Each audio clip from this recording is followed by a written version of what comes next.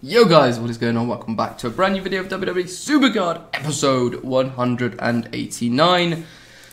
In today's episode, we have actually got some gameplay compared to the last episode and less, getting rewards and those kind of things. So a bit different than last episode, but yeah, we are going to play a couple games of Battleground.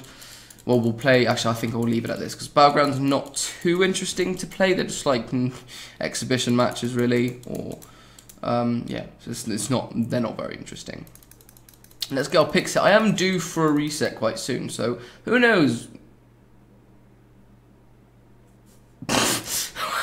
What the fuck? How did that just happen? What the fuck? There's no way. Oh, that is the funniest coincidence ever. There, we just got Shinsuke Nakamura. No, doesn't help me in the slightest. Would have loved to get a female, but... What? That was pretty cool. That was pretty cool. Okay. Literally, I'm like, yeah, I'm due for a pull as well. I never normally mention it, but I have definitely been quite close to it. I mean, I've played a lot of games since I got that Sasha, so... Yeah, it came. It came really sooner than I thought. The second I mentioned it, that is pretty funny. That's actually really awesome. Anyway, let's get into some ring domination. And we've also got this to show you guys at the end. Well, maybe at the end of this episode, maybe next episode. Probably next episode. I don't know what I'm doing. There we go. Combinable. Let's have a quick check how this John Cena's doing. Ain't that just beautiful? So it's a pro. We're gonna pro John Cena as well. That's what we're gonna do. Power, charisma. Is his speed actually better than his toughness? Okay. How do we want to token this guy? How do we want to token him? I mean, speed. How is his speed better? That just doesn't make sense. Just doesn't make sense. Alright, go power, charisma, and then let's see what we did with this other John Cena before we do anything, huh? Yeah, alright, we put the 3 in speed. Alright, well, let's do that. And toughness is 627. 630 if I go in speed. Okay. No. So those are 6 tokens. I can already confirm that.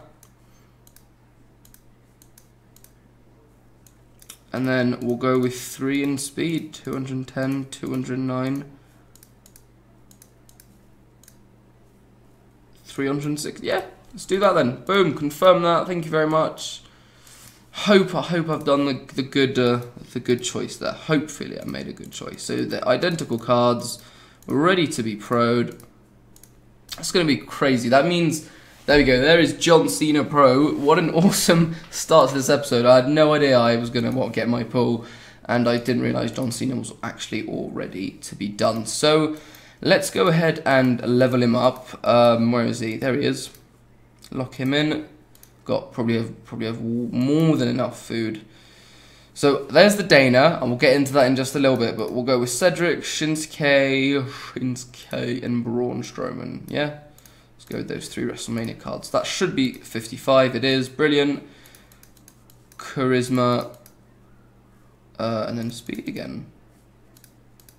Pretty much. Let's just, yeah, looks pretty good to me. Confirm. And then we want to obviously get the good picture on him. Well, it's not that great because of the blue lining around it. I don't love that, but the champ is here. That's pretty cool. Yeah, it's a belt picture, and I do love pictures with belts. I do love those pictures, even though you can't see the belt unless you click on the picture, but it's alright. I don't mind that. So yeah, we'll get him. We'll get his game played in Ringdom. He should shoot up to #1, hopefully. I'm pretty sure he is actually the best now. John Cena. My deck is invalid. Okay, well, let's figure that out really quickly. I can't believe my worst card in ring domination is WrestleMania 33 Pro Hall of Fame Eddie Guerrero. That is just mental. Let's swap you for you. And let's get into a game. It's full event card pretty much and 1 Hall of Fame. But yeah, really, really cool. we'll play 2 games of this. I'll show you. Well, you know the ultimate is Dana Brooke. Well, if you didn't, now you know. You saw her in my catalogue. So that is new card. That is new catalogue. Never got an ultimate Dana before, so that's pretty cool. The WrestleMania is also a card I've never gotten because it's not a female, and it's none of the females I'd already got. So that is a relief. And it is, well, actually, I'm pretty sure you would have seen by now who it is, but after this game, you guys will be able to see who it is. Okay, let's see what this guy's going to do. You do that, I'll do that.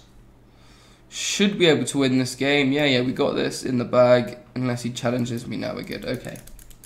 Brilliant. Let's see, let's get some picks. Hopefully we can get an early pull.